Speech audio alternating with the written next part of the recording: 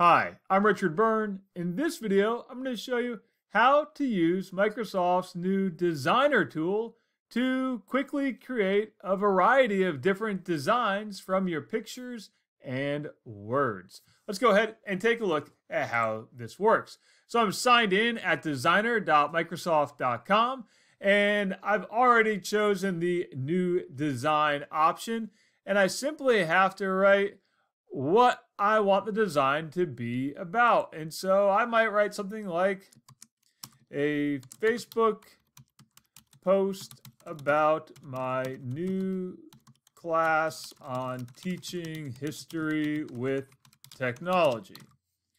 And then I simply have to add a photograph or let Microsoft Designer generate an image for me by simply writing out what I would like it to be.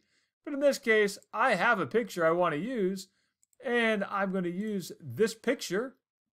And you can see there, I can add another image if I want, and select from my device and add in another picture.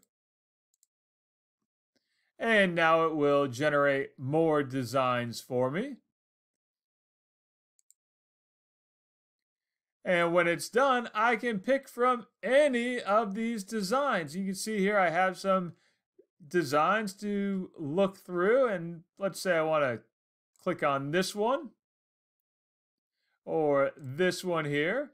Or if I don't like it, let's say I want to trash that one, and I'll go back here.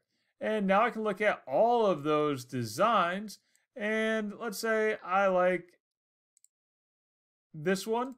Let's customize it though, where it says join my new class, learn history with technology. I want it to say not learn history with technology, but I want it to say teach history with technology.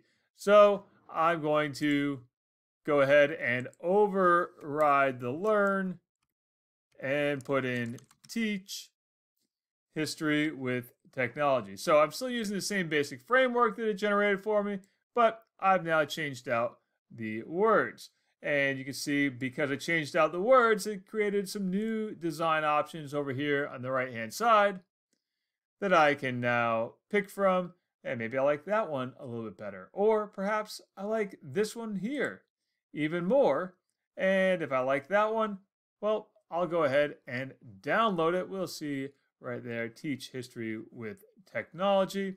And I'm now going to download that, and we'll see this one here is an animated one, so it's going to suggest that I download it as an MP4, but I could also download it as a PNG if I want to, and I can say remove the watermark, and now let's download that image as a Facebook post that I can use.